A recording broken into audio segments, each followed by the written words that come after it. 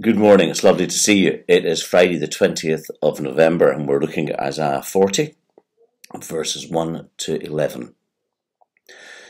It's one of these passages in the Bible. Oh, stop a minute and read it.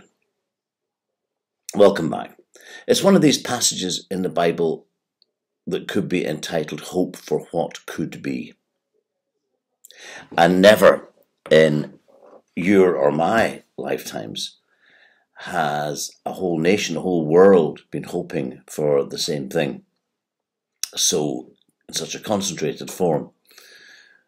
And never, ever has it been truer that it's all in our hands in so many ways. How we behave over the next few weeks is dependent on how a virus spreads or does not spread. And so our hope is contingent on our actions as well as hoping for intervention from vaccination and treatment. When we say we hope for God's will to be done, we hope for God's redemption. Part of that hope has to be an understanding that what we do has got an effect on that. How we love, how we care, how we empathize, how we bring compassion, how we put others first occasionally, maybe even more than occasionally. So a wee thought about prophecy. It's not just something that comes from the ether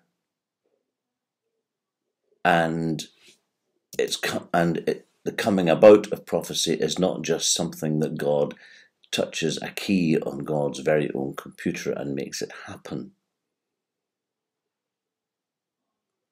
Everything that happens, absolutely everything, has got an element of our action in it, or our inaction, or our negative action. So you're important. We're important for God's will to be done, for hope to be real, and for tomorrow to be better.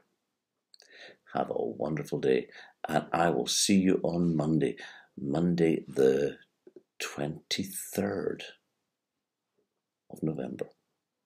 Bye just now.